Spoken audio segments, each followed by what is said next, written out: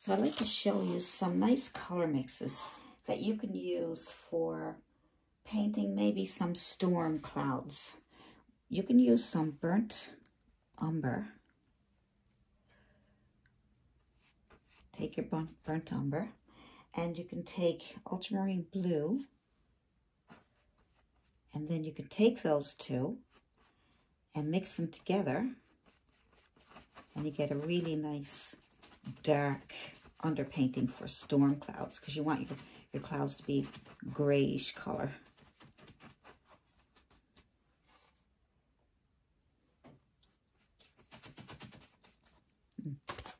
So these are really nice color combinations for nice background or underpainting for storm clouds. Probably some equal amounts of burnt sienna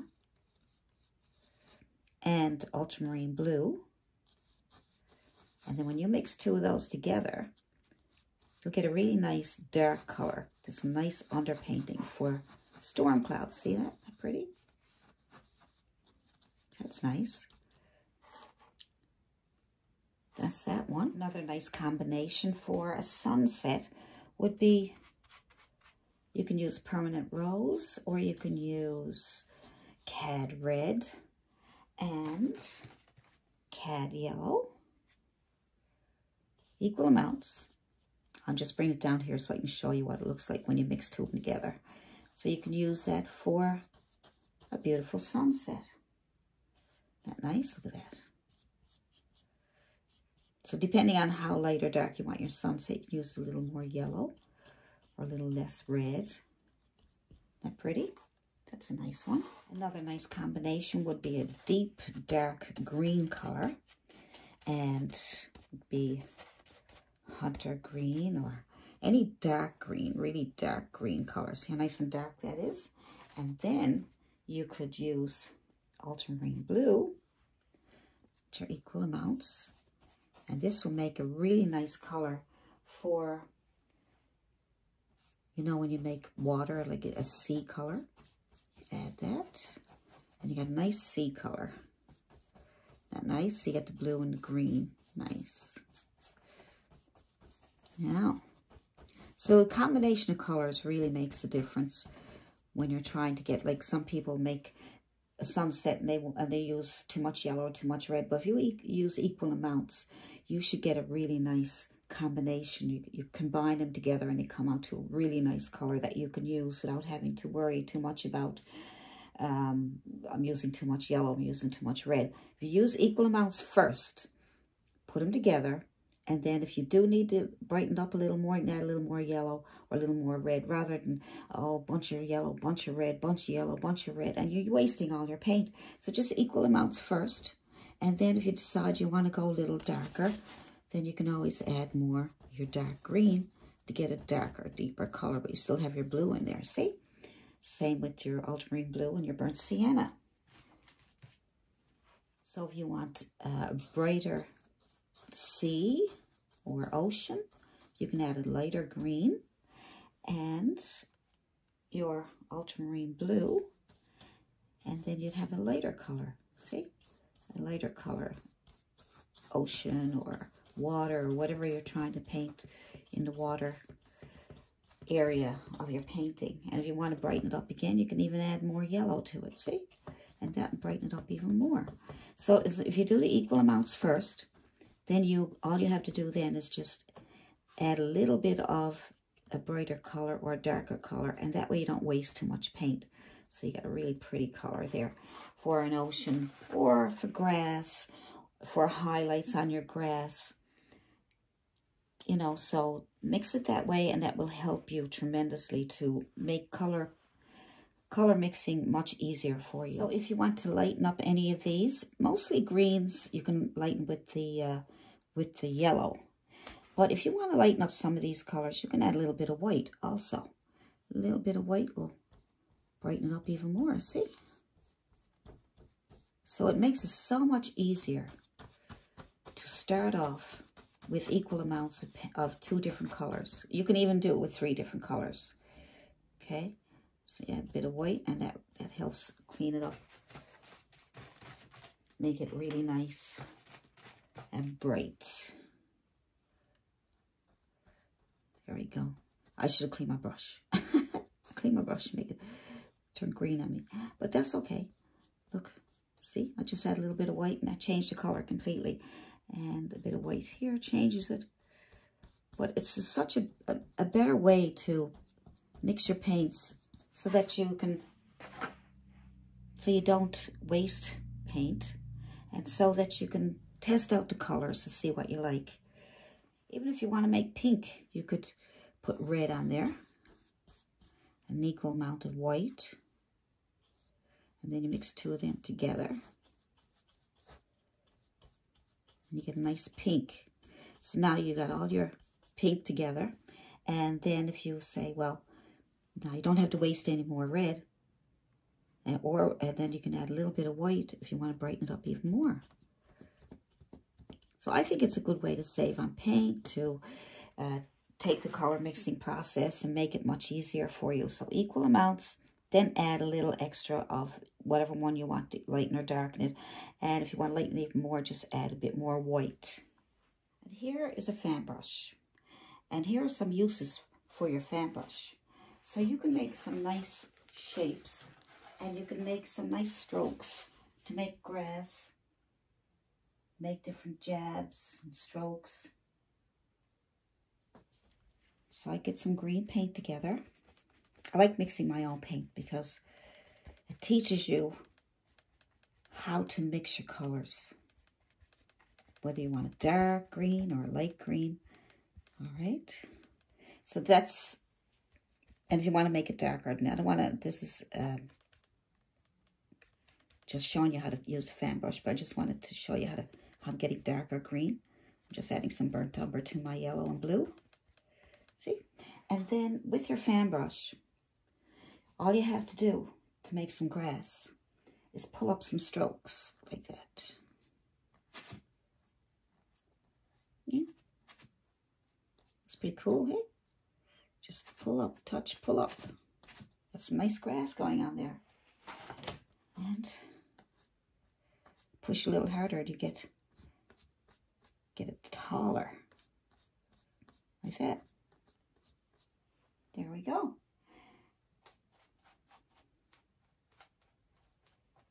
You can also just tap on some grass like that. It's a nice grassy one, isn't it? Look at that. Fan brush is great for grass, bushes. You could use the corner of your brush for tapping on. See the fan brush gives you, see how it gives those edges the texture, right? Isn't that nice?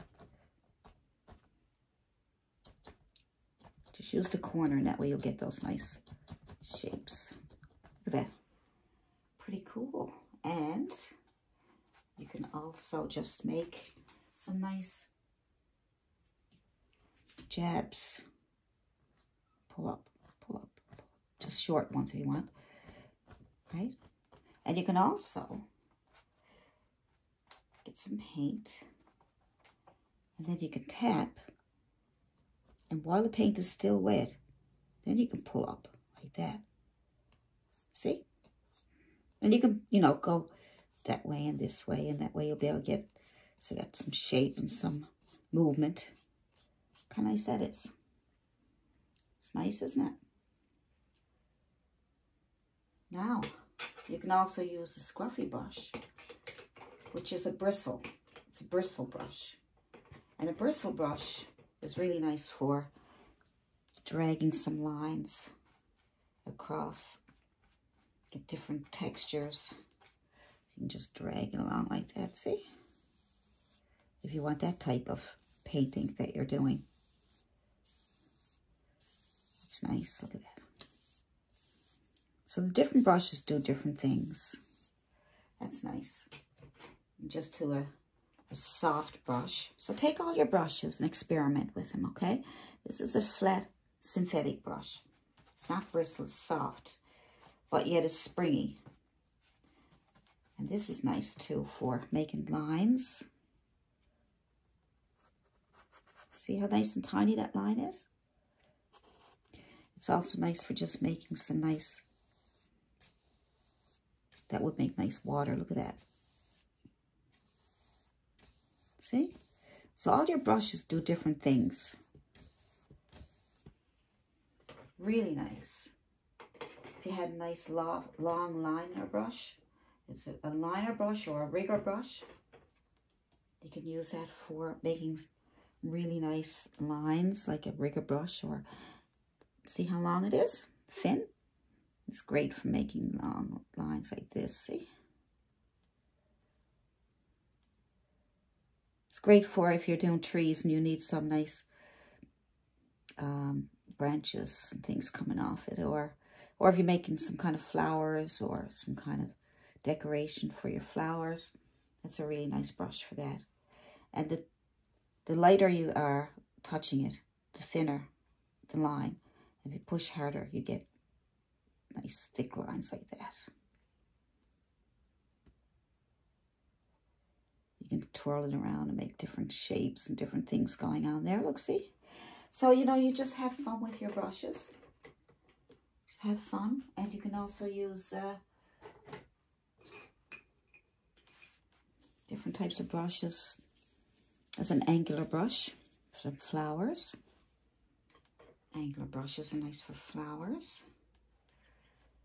Right? You can take your angular brush and you touch it on the angular like that if you want, and just pull down. You get a really nice leaf. See? See how it gives you a nice pointy top? So play around with your brushes. Check them out, see what they can do. Play around with your paints, your colors. You can have so much fun. So much fun playing around with your brushes. And when you're out buying them, buy all different sizes and shapes. And play around with them, because when you're doing flowers, trees, bushes, you're going to need these brushes. See, it's got a nice tip on it. You can use just a tip for smaller shapes, or you can push and get nice leaves. If you push and lift, push and lift, lift, almost, push. See, if you even just touch, you got these really nice, look, nice, hey? So that gives you nice shapes there. You can make nice flowers out of them. See? And all you gotta do is touch, touch, touch. So that's just a little bit today on how to use your brushes and what you can do with them and how you can use them in certain shapes. So we'll go with that one. So today I'd like to talk about composition. I give you some ideas of how to line up your paintings so that it looks so much more interesting. So let's take, for example, you want to make a nice painting of maybe an animal. Let's flip this up. If you're doing a tall tree, make sure that you have your canvas or your whatever you're painting on, or even drawing on. Have your canvas portrait. Okay, so this is landscape and this is portrait. And I use portrait when I'm using tall objects. Okay, so say I'm using a tall tree.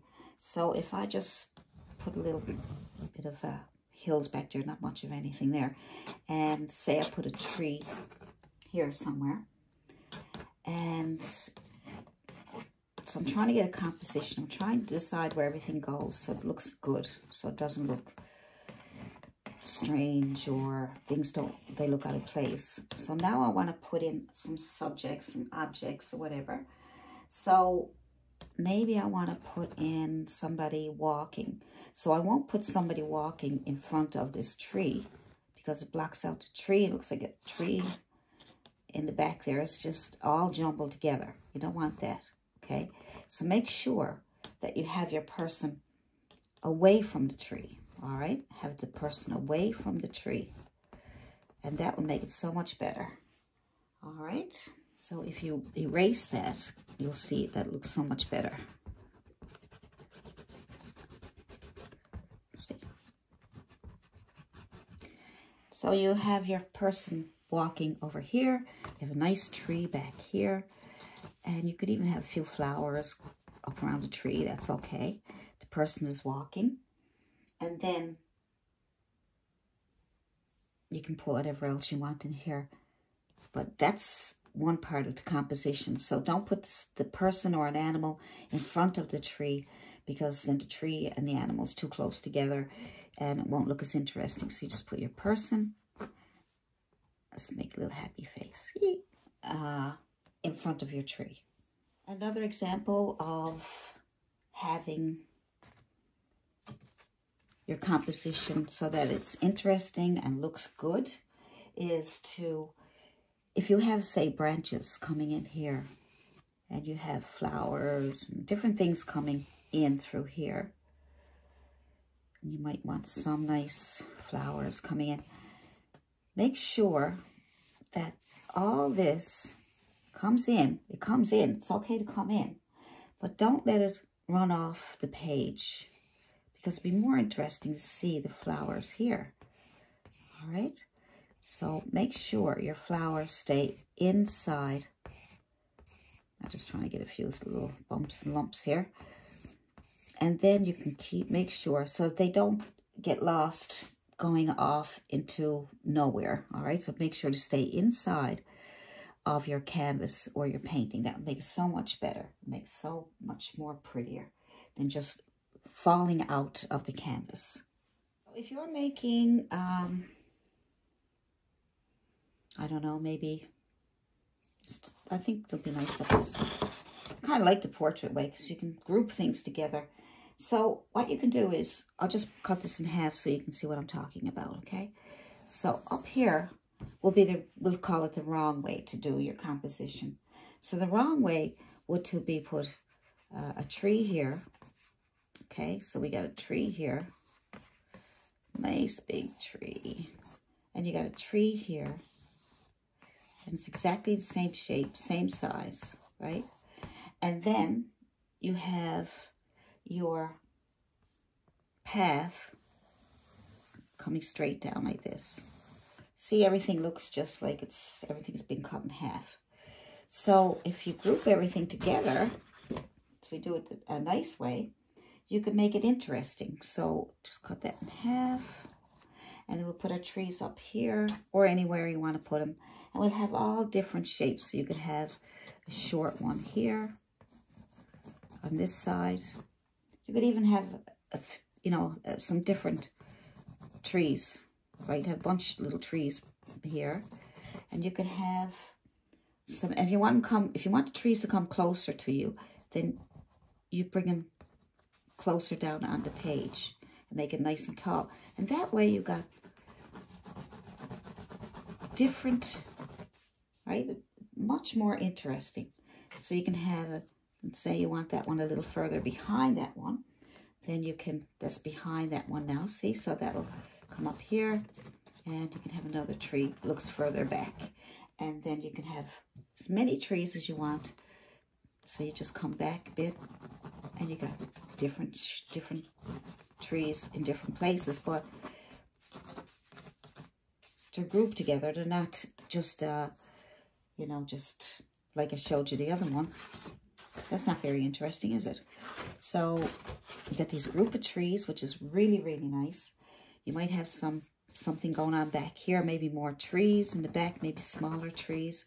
And then you can have, like, you can start your path or your water or your lake somewhere in the back here and make it tiny up here.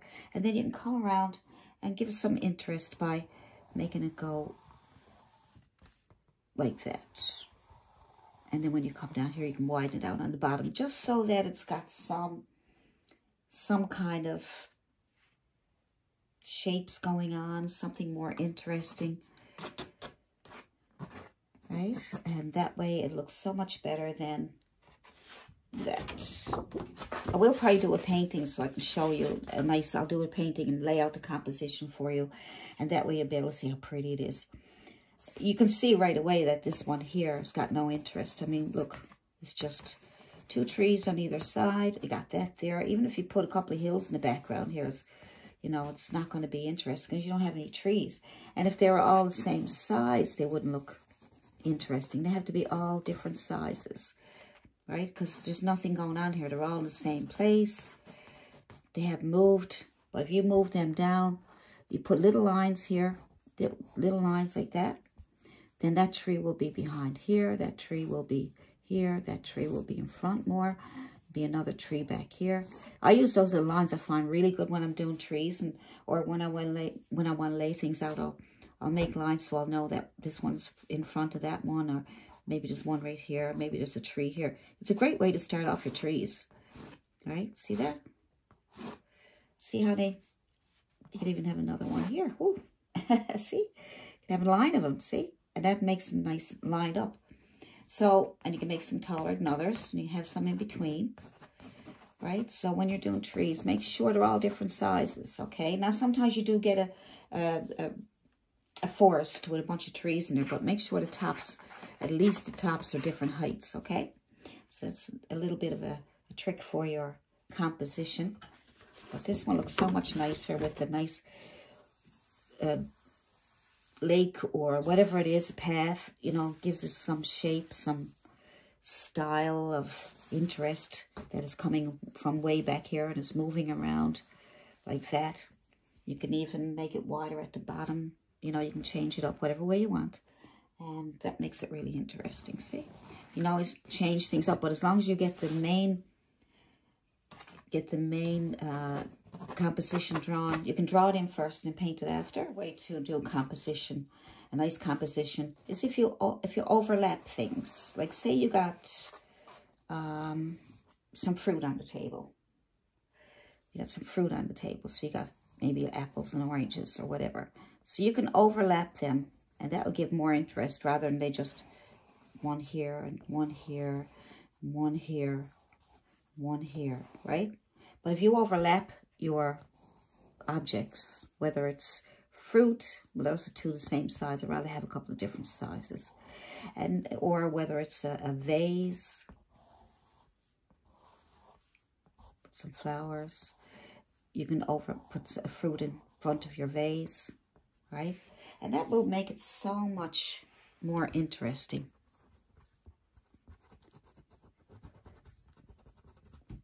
So much more interesting. So many different ways that you can do things. Because you might be doing paintings and going, what is wrong with my painting? It doesn't look right.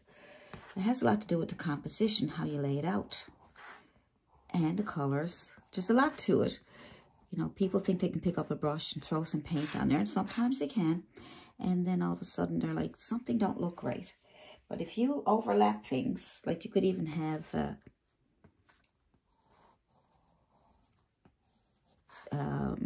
gifts, boxes, right? And you can overlap those. So overlapping is really, really nice. There we go. See? Looks much better than a box here and a box there, a box here. See? They're overlapped, they look so much nicer. See? It does look nicer, doesn't it? So, that's kind of nice. That's a nice little layout. Like I said, you can compare the layout and you can see how uninteresting this one is. But look how nice and interesting this is. They're overlapped. And it makes this, when this is painted or drawn, it looks really pretty. Composition would be, if you're making a road, it's like your path, right?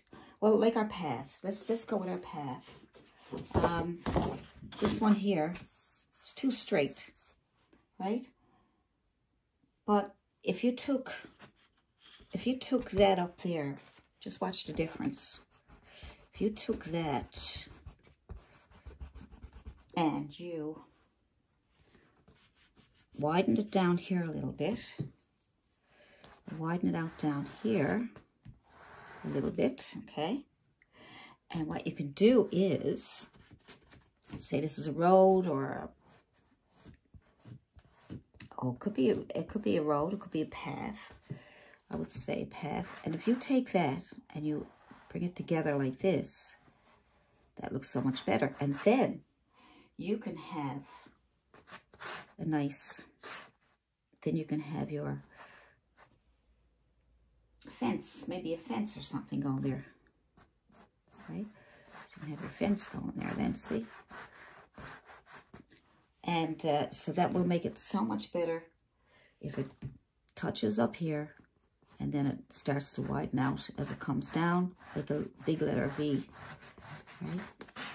That looks so much better, right? So you could also have it that way. You don't have to, the other way, we made it nice and squiggly and we went around, up around the bend for mystery of where it's coming from. And then if you have the straight one like that, you can certainly have it touching up here and then widening out as it comes down. And then you can have some trees, or you can have a fence here. So there we go. You could use a ruler to do this. It'd be much easier for you to use a ruler. So you look for the point, put a little dot in the center here, and then you can take that dot and you bring your lines to the dot, right? Like this. And then you widen it out, and then you, right? So now you got two straight lines, but yet it narrows in as if it's going off somewhere. And then if you want to add another line further away, still use that dot, and then you take your line and you draw that. And then now you got something to help you keep, in case you want a fence or something. If you want a fence, just stay within those lines, and then you got your fence. See? Or whatever you want to put there, right? Same over here. You can make an even wider line if you want. Oh, my ruler moved on me. Leave that out. Another way you can lay out your composition is if you want to bring somebody's eye up. Say you got a little house up here. Little house. And you have a little path or whatever. Maybe some grassy area. Maybe a little path. So the path will draw your eye right up into the house. Okay? So you're walking up the path. So when you look at a painting, you'll see the path and then you see the little house because your eye is being drawn up to the house. And if you're making grass or flowers or whatever, bring those flowers up into the grass, up into the house. So it looks like you're trying to take the eye and bring it up into the house. Okay? So because if you draw them away like this, your eye is going to go this way. But if you want to draw, if this is your focal point, if this little house is your focal point, put your flowers and your grass pointing towards that house. So point things towards the house, whether it's light or grass or trees, you know. So make sure everything is pointing towards that house. And that will draw your eye right up into your focal point. Another point to point out for your composition is if you have some birds in the sky. So if you have birds in the sky, try to group them in threes instead of twos. 1, 2, 3. Okay, so you got 3 of them grouped together rather than have them spread out. You know, if you put 2 birds together, it's not going to be as interesting as the 3. See? You can see the difference already, right? Maybe a group of 1, a couple of big ones, and then the smaller ones will be further away. So 1, 2, 3, maybe it's way back here, and maybe even 5, right? Instead of 4, if you have more interest. So, but the 3 is always really nice, I find, with birds or animals. If you have some animals on the farm, you know, you could put your animals in groups of 3, you know, but don't have them all the same size now or looking the same way. Just group them all together in 3s, and then they will look interesting. So we got one there, and you got probably overlapping almost. Look at that funny little one there. Isn't it cute? And then another one over here. So they look kind of cute when they're grouped together like that and in 3s. So in pairs of 3s, try to keep that in mind. I was showing you different ways you can use your fan brush for grass. So I'm going to show you another way to make some grass with your fan brush. So you can just get some color for your grass. Whatever color you want to use. You can mix some blues and greens and yellows. Whatever color you want. Make some kind of a different color, green, doesn't matter. And then you can come down here, like just put this on, like that. And then all you have to do then is take your paint and then you tap at that, like I showed you before, with small taps. And then you can have your grass on top of that, like that, see? Just short taps on the top of your brush. See how nice that is? That makes nice grass, doesn't it? I'm pushing a little bit hard in some cases, but there we go. That looks pretty good. Also, with your liner brush, you can put on some of your grass. You can put it on like this, or you can tap it on. But if you want longer grass coming out of that, you can use your liner brush for that. Yeah, those brushes that I showed you, you can use them for all kinds of things. I just wanted to show you some of this. So you can take that, make sure it's nice and wet. Just put any color on it that you want, greenish color. And you can bring up some grass like this, see? Isn't that nice? Look at that. That's cool. Look at that. See? And that's the liner brush. The nice grass you get out of that. That's something I could do all day. Yep. It's really nice, isn't it? You can thicken it up if you want. You know, you can keep overlapping it, as we talked about overlapping for composition. See, now you make it nice and thick and dark underneath here. See that? Leave the tops a little bit, but bring in some dark color in the bottom here, and that will make it really nice. Look at that. See? So that brings out, see, the more you do it, the nicer it gets, because you got some nice dark values, and you got those light tops there. And if you want it even lighter, you can add some white to your brush, and you can bring in some lighter. Now the background's white, so you can't really see it, but you can bring in some of those lighter colors there if you want. Look at that. Now that's with a liner brush. See? That's pretty, isn't it? You can also scrape out some grass if you want to, right? I'm just using a toothpick, but you can use a stylus. Now, you can also scrape out some lighter grasses. See? Same if you make trees, say, with your fan brush. You put in some trees. Just tap some trees. Make sure you get the top, and then you bring down these trees. And this could be a forest, or, you know, forest trees, or, right? So you just get the top with your fan brush, the very tip, and then once you get that, you can move down. Getting the tops is the main thing. And then once you get that done, when you're happy with it, you can let that be nice and dark on the bottom here. And then you can get tree trunks by scraping out your tree trunks. See? It looks like you got a bunch of tree trunks. So you use a toothpick if you don't have a stylus. And then you got tree trunks. Lots of little different tips and tricks that you can use and have a bit of fun with. Here we go.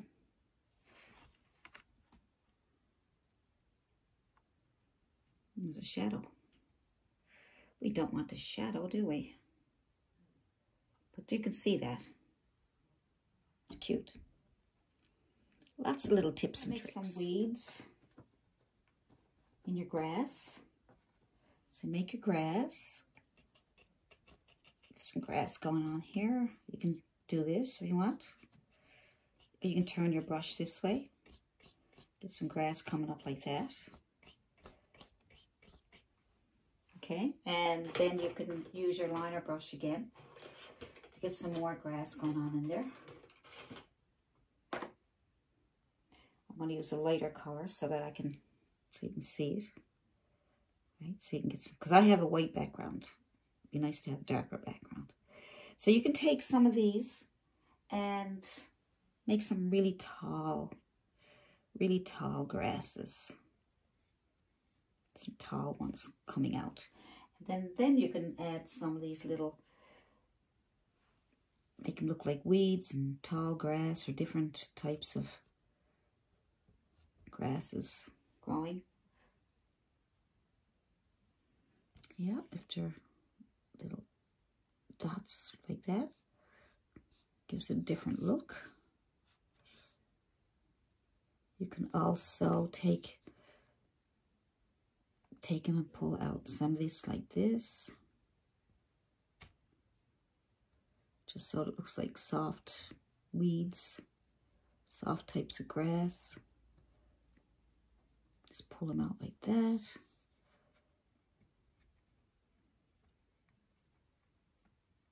See, you got different types of grass going on inside the grass.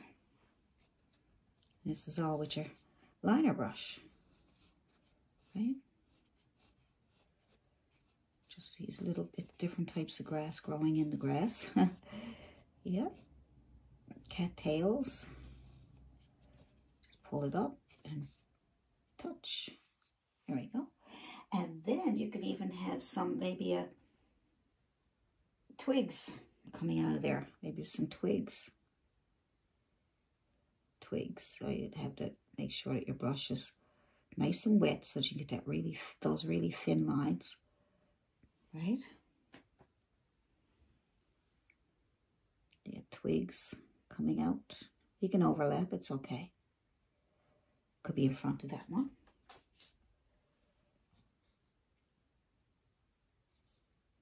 And then you get some twigs coming out this way. See, lots of things you can do with your brushes. Fan brush. You can have so much fun with your fan brush and your liner brush together. Right? See all the things you can do? You wouldn't believe it.